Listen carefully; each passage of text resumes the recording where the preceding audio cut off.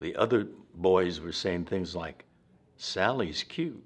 I thought, Sally was nice, but Bobby, he was exciting.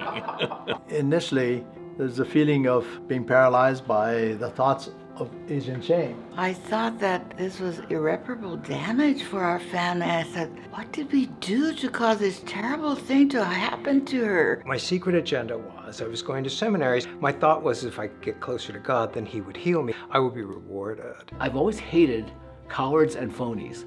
And as far as I was concerned, if I didn't transition, I was both. And I was gonna live and die a completely fake life. Oh, he looked sassy. He was in Levi's. He had a white shirt. He had a cigarette in his hand. Oh, those were the red flags.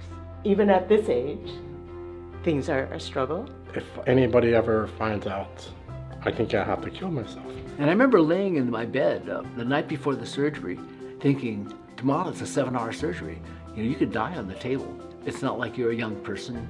You're already, over 60. I wanted to be an actor. I tried to be as straight and as masculine as I possibly could be. Sometimes I'm afraid, but it doesn't matter because it's going to be okay. I looked at this as a celebration. I didn't think I was making any type of statement at all. I can't tell you how many nieces came up to me and said, it means a lot. We don't tell people this, but our son is gay.